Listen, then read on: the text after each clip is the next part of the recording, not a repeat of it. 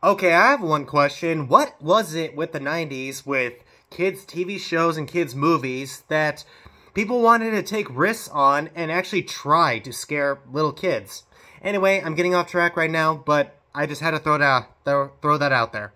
Scooby Doo on Zombie Island. So Scooby Doo on Zombie Island has been highly requested for me for who knows how long. I just never really got to a moment where how can I talk about this movie, because this has got to be one of my favorite Scooby-Doo movies, next to Scooby-Doo and the Witch's Ghost, but that's only because the Witch's Ghost had Tim Curry in it, and Tim Curry is a national treasure. And anyway, this is a movie that I've wanted to talk about for a very long time, and with many people requesting it, I might as well talk about it. So in Scooby-Doo on Zombie Island, the Scooby-Doo gang has been broken up for who knows how long. They're no longer teenagers anymore, going to haunted places, getting chased by monsters, or even unmasking them in the end. They have been separated for quite a while, but they miss each other. They want to get back together, and then finally they get reunited, and then they go out there once again and doing the things that they were born to do, being chased by monsters and unmasking them in the end. But Daphne, who gets more screen credit in this movie than she did ever in the old 60s cartoon, says that she wants to go to a place where there are real monsters, real places that are actually haunted. And wouldn't you know it, in that moment they get invited to an island called Moonscar Island that is believed to be actually haunted. And once when they get there, they meet the owner of the place, which is named Simone. She also has a woman that follows her around named Lena, and they also have a ferryman named Jacques. And there's also this fisherman that shows up every now and then on the island that is played by Mark Hamill. And as soon as I found out that Mark Hamill plays the fisherman, I'm thinking, where are they finding these big actors? I mean, geez. I mean, Jim Cummings plays the ferryman. There are some big names in this movie. Am I missing someone? Oh yeah, Billy West. Billy West plays Shaggy in this movie, and Billy West is also known to play Fry from Futurama.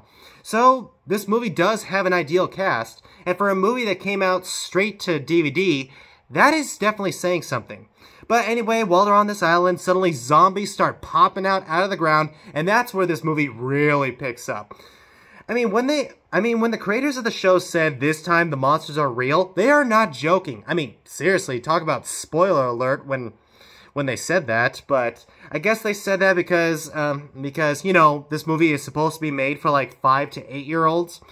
But I got to applaud this movie in so many ways, because there are several moments in this movie where it could possibly terrify people who are 5 to 8 years of age.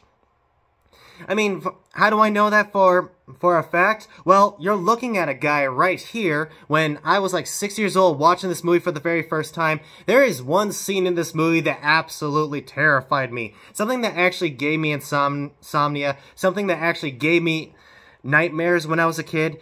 And that was the scene where Morgan Moonscar goes from a skeleton growing zombie flesh on his body. I mean, guys, do you remember that scene? It scared the piss out of me when I was a kid. I mean, I thought I was watching a plain old Scooby Doo movie. I was not expecting that. But anyway, there's a lot of other creepy moments in this movie. Like, for example, there's a scene where a zombie gets his head pulled off. There's also zombies that are coming out of quicksand. There's even cat creatures that fry and melt off like Raiders of the Lost Ark. There's even a scene where people get eaten by alligators. And while I'm explaining this, you're just asking yourself, I thought this guy was talking about a Scooby-Doo movie. What the heck are you talking about?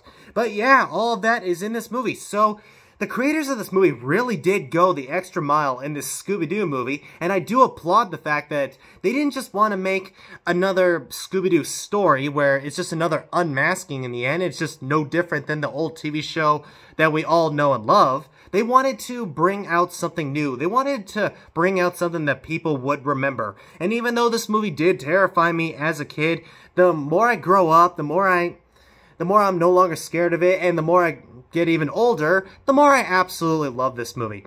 Because I think I enjoy the fact that it did terrify me. I enjoy the fact that it didn't treat me as just some little kid just watching another Scooby-Doo episode. It treated me like I can handle that type of stuff. As Don Bluth once said, that little kids can handle anything just so long as it has a happy ending in the end. And for a Scooby Doo movie to go that extra mile, I mean, it's a straight-to-DVD movie. It did not have to be this good. I gotta say, for a Scooby Doo movie to go that extra mile, I have to give it a round of applause. And as for the characters, all the characters are insanely interesting, and several of them are either very suspicious or some of them are a little bit too friendly, that it gets to the point where you think to yourself, yeah, I have no idea who the villain is. You legit do not know exactly who is responsible in the very beginning. I mean, for some Scooby-Doo movies, you could figure it out, like, immediately. Even in some old Scooby-Doo episodes, you could figure it out immediately. In this movie, it takes you all the way to the very end to finally figure out what is going on. And even though, once when you reach that point, it kind of feels like for a moment that it takes another extra step. However, that extra step is exactly the crossroads that brings this whole story together. And I gotta say, creative writing and characters that I have been following around this entire movie, I say well done. And that's not the only thing that this movie does really well, and that is the coloring, the setting. I mean, it's down in Louisiana, so it has this swampy, marshy feeling. So when it's at nighttime, you see this orange-like full moon with the swampy areas all around, and you see the silhouettes of zombies chasing after everybody. They really knew how to do color in this movie, and some of those color scenes brought out, you guessed it, some of the creepy moments in this movie. I mean, these aren't just zombies that are growling or just walking around like they do in The Walking Dead. I'm saying that these are zombies that are moaning. They sound like they have this echoey moan that kind of brings shivers down your spine, and their eyes glow in the dark. And I did mention a little bit ago that there was a scene where a zombie gets his head pulled off. Now, Walking Dead rules that if you take care of the brain, the walker is dead. Nope, this zombie straight up picks up that head and places it right back on his head. So they seem very unstoppable, which brings out the big fear factor that I really enjoyed out of this movie. So even though that this movie did